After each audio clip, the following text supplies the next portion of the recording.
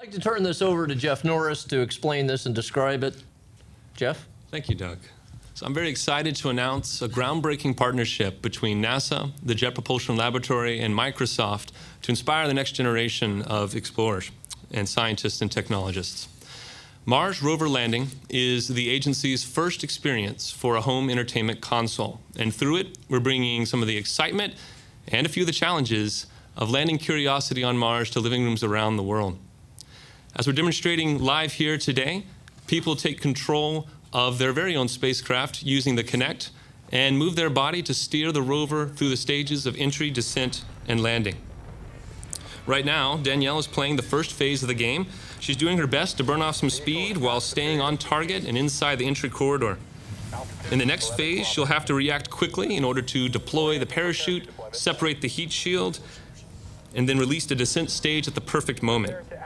It's not easy, but we think families are going to enjoy facing the challenges of landing on Mars firsthand.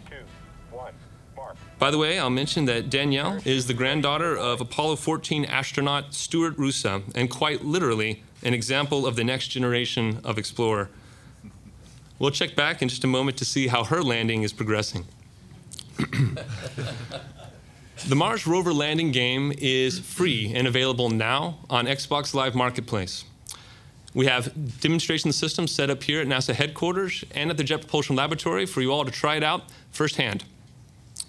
It's exciting, challenging, and a whole lot of fun. Doug mentioned many ways that people can watch Curiosity's landing and get involved with the mission.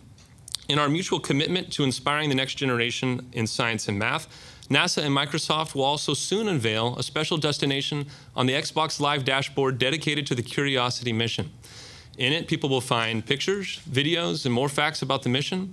And then on August 5th, NASA TV's live coverage of Curiosity's landing will be broadcast there too. Also coming soon is an educational experience based on Microsoft Kodu, in which students can program their very own Mars rover and make some discoveries of their own. Let's check back in with Danielle. She's finishing up the second stage of the experience now. She's deployed the descent stage, and in the third phase, she's going to have to perform the sky crane maneuver and then carefully manage the retro rockets in order to bring Curiosity down for a safe landing. This is a tricky balancing act, and we didn't give her a lot of fuel, so let's give her a minute to concentrate and see if she can land successfully.